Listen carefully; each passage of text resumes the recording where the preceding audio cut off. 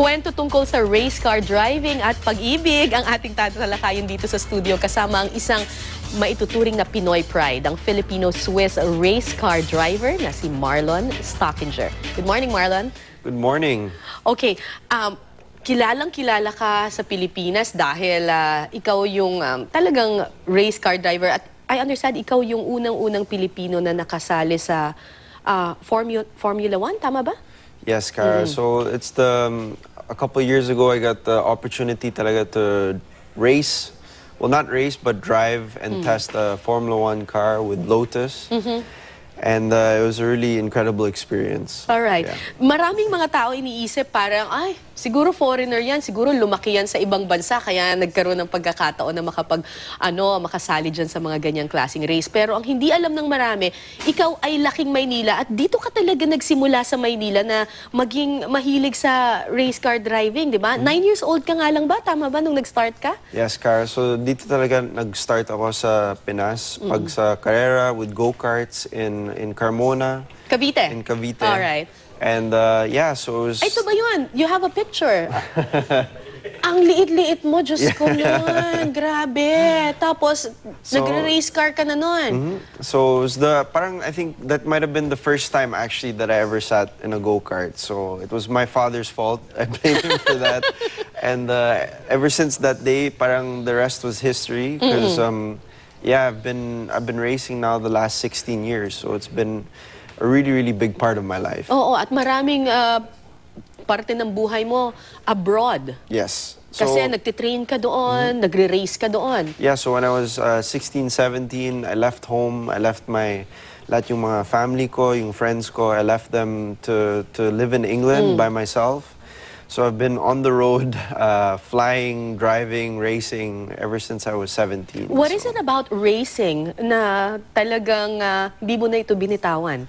Parang it's more the adrenaline rush talaga. Kasi it's a feeling you can't explain when you only cross the finish line. So maybe it's similar to competing in like, I don't know, marathons or triathlons. That when you cross the finish line, you have this rush of accomplishment. Whether you win it, whether you lose it, the feeling's always the same, you know. So it's a really addictive and cool feeling, actually. Okay, sinabi mo, adrenaline rush, yung parang addiction to speed, ganyan. Yung mga salitang yan, palaging ang iniisip dyan, danger.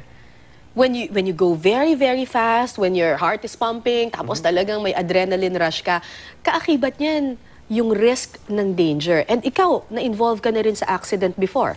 Oo. Like, pero dati pa yan, I think I had mga 1 or 2 big accidents in my racing career. But parang the safety standards that motorsport has come along with ever since, let's say, the early 90s, or even before that, where you had a lot of deaths in racing.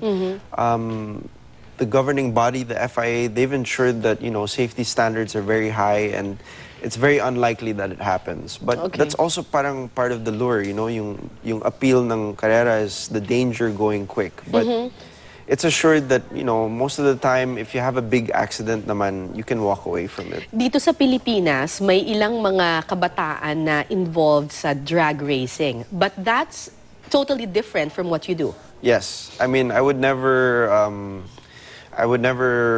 say you should go drag racing on the streets. It's different. Iba yan. Yeah. Kasi pag yung ginawa natin, it's certified, you know, you're with professional people, yung mga racetrack, yung mga marshal. Kahit yung mga marshal, actually some of the best are Pinoy rin eh. Because I used to do some races in the Middle East or even here in Asia, and a lot of the marshals actually ended up being Filipino. So they've been trained, they know how to take care of you if there's an accident or to warn other drivers that there's an accident around the corner or wherever you are on the track. And pag sa drag racing on the street, iba yun. Walang kasi, yeah, it's just, walang rules yun eh. There's no rules. At saka the most important part about that is, if something goes wrong, not only are you risking your own life, but you're risking the public's life, people's life, you know. So I'm very much against drag racing or racing on the streets. In fact, it's just get from point A to point B. That's the most important. You don't want... So hindi ibig sabihin na porke magaling ka sa drag racing, eh pwede ka nang sumunod sa yapak ni Marlon Stockinger. I mean, obviously, those people who have a passion for that, I understand. But if you want to get it out of your system, go to we have racetracks here in the Philippines. Right. You can go to Clark. You can go to Batangas. There's proper drag strips there, you know, where don't it's use safe. the streets. Yeah, don't use the streets. The streets is for the public. There's pedestrians. There's bikes, cars, all these things. You know, people walking across the street. So you don't want to take that risk, talaga. Ikaw, Marlon, kapag nagdadrive ka dito sa Pilipinas, kaskasero ka ba? No, I mean, I'm pretty tame. And normally, like, what's this? When I get home, a lot of the time, I'm just with the family or they drive me around because I kind of get frustrated naman with the traffic. It can be a bit crazy. So I'm happy I arrived here early enough and on time. But yeah, normally if I have to do it, I drive myself. Okay. Yeah. Kaakibat din ng car racing yung expenses. I understand kanina nag-uusap tayo na para makasali ka sa mga race na to, kailangan talaga may sponsors ka kasi it's very expensive. Give us an idea how expensive is the sport. Well, too expensive. But no, honestly, if you get the right chance, if you have the talent, and I really believe in the talent of the Philippines and our country. In my generation, kasi all the people I raced against, they could have easily been in my position or even done well in motorsport themselves.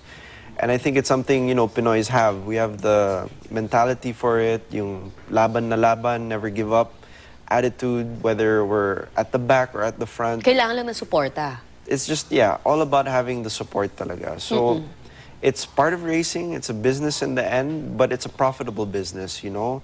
If companies or whoever gets involved, they can benefit from it. So it's not just take and you never see the money and we all go around racing in circles. It's beneficial, you know? It's a platform as well.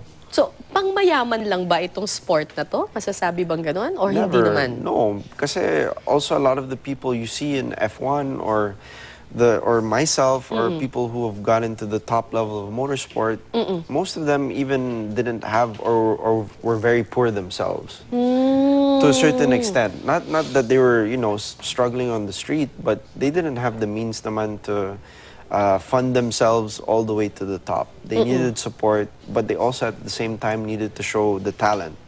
So it's, again, you give something, but you need to take something also.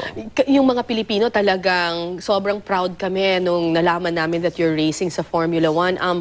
Pero after that, medyo naging quiet yung career mo. What's next for you ba? Ano bang pinaghahandaan mong big race? Obviously, yeah. So for this year, it's still quiet because we're putting into plans basically for 2017 the next upcoming racing season. So one main thing is to look talaga yung suporta tsaka sponsorship. If that's possible, that always helps here.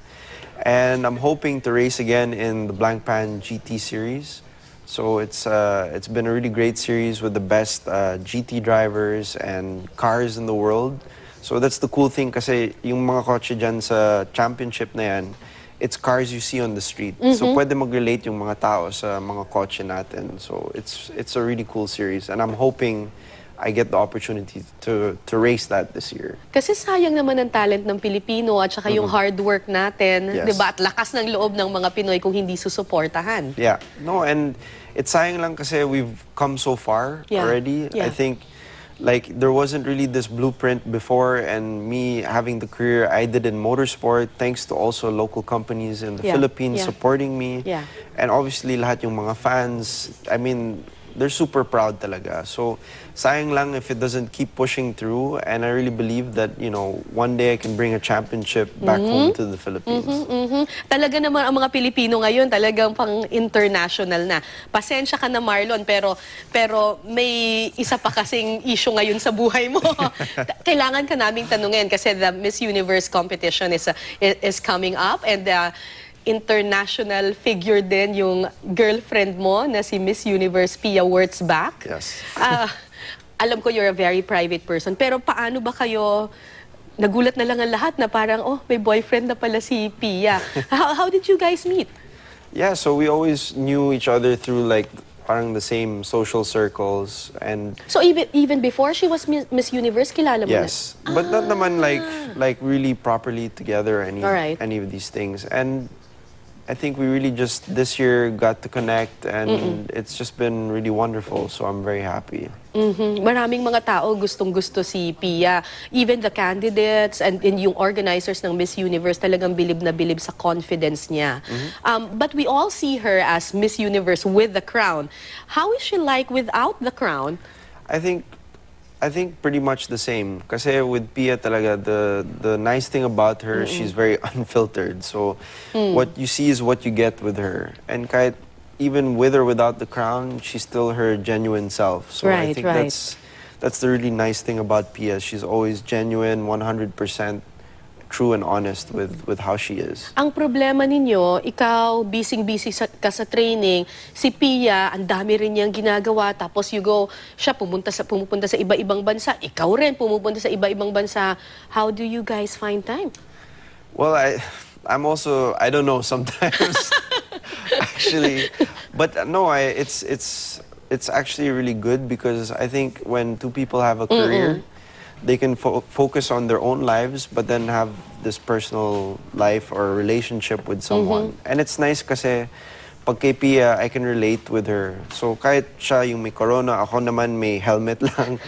We put something on our heads when we go to work, but it's cool because we can kind of relate in that way, you know? And I really admire her hard work and work ethic, and I think she also does with me, and we somehow come in the middle, and it all works out talaga. Okay, So, may long-term plans na ba kayo?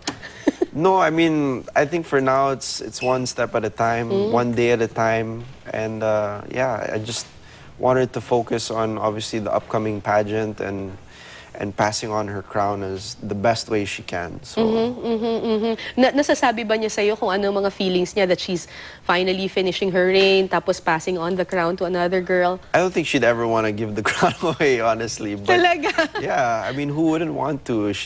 But she's had a really great reign. I think it's bittersweet, obviously, because you're Miss Universe for only that short period in time. But I know she feels very blessed for the opportunity she got and the fact that she represented the Philippines, and she's been very successful at it. So I think there's no regrets in that sense, and I think it will be really nice when the pageant comes on the 30th. Okay. Mga kapuso, hindi niyo siguro alam na si Marlon, aside from racing sa mga kotse, nagre-race din ito, bisikleta naman.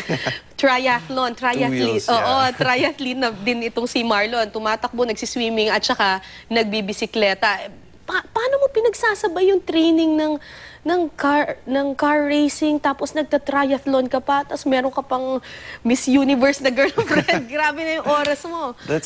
Yung triathlon kasi parang that also goes hand in hand para sa karera. Because yung mga stereotype for drivers or racing drivers is like, oh, they just sit in the car lang, diba? And make manejo. But you really have to be fit. You have to be an athlete and you have to train. Because just as much as, you know, working at the desk or going to your day job 9 to 5, diba? It's the same with racing. It's a commitment. You can't just parang wake up one day and say, oh, I'm a racing driver. No, it doesn't work like that. It takes commitment, hard work. So one part of that hard work is training, and I really like doing triathlon because it goes well with my fitness that's necessary for racing. Kasi ang triathlon, endurance yan eh. Yeah. Tapos ang racing with cars, endurance din pala. Endurance Hindi din. lang speed. Hindi, kasi matagal din yung mga karera. Last year, it took me, like, I had a 24-hour race. And I did 8 hours. So that's longer than any triathlon I've ever done. So you need to prepare your body, you know, the same way like a boxer would go into a training camp and prepare for his one big match. It's the same principle for our sport. You know, we have to keep fit, we have to watch what we eat.